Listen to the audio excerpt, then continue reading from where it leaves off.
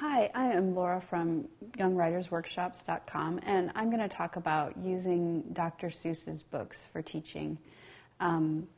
Seuss, besides writing fun books that are easy to read and interesting to look at with lots of interesting illustrations, he also really had some moral lessons that he wanted to impart in his books. And you can use the novels to teach an idea.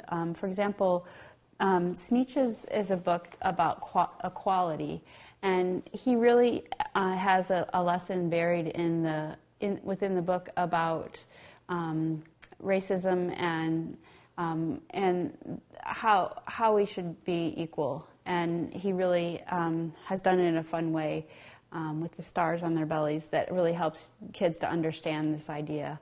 It's a pretty complicated idea that comes across really easily in this book. Another book that has an interesting theme and one that kids really love is Green Eggs and Ham.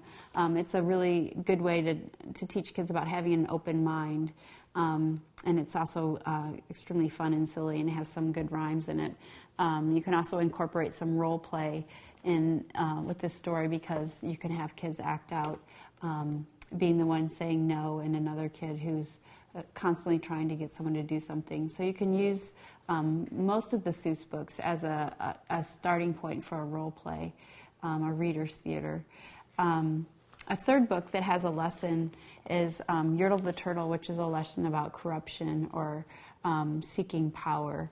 And this can be a fun way to kind of talk about the ideas of how people with power sometimes get out of control. Sometimes can get out of control. So those are some of the lessons within Dr. Seuss's book and some ideas about how to teach with the books. You should make sure that kids have a fun experience reading the book. Don't get too heavy in talking about these themes, but that can help you teaching a more complicated idea. And those are some ideas about teaching with the Seuss books.